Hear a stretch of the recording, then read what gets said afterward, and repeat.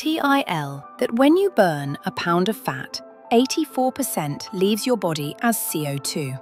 So after you run, you are basically breathing out the fat you burned. And the dry weight of a tree is 50% carbon, primarily from the CO2 it absorbed from the air during photosynthesis. In other words, you could turn your fat ass into the tree that you jog past. The other 16% leaves as pain. When YouTuber Hank Green had cancer, he asked his doctor why his pee was such a dark color.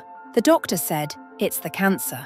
And he said, yes, obviously. Cancer has changed his body's biology in a dozen ways. He's curious about what's happening exactly. The doctor said, "You misunderstand. That dark color is the cancer. We killed the tumor with radiotherapy, and now your immune system is ripping the dead cells into individual proteins that go through your blood, then your kidneys, then comes out in your pee.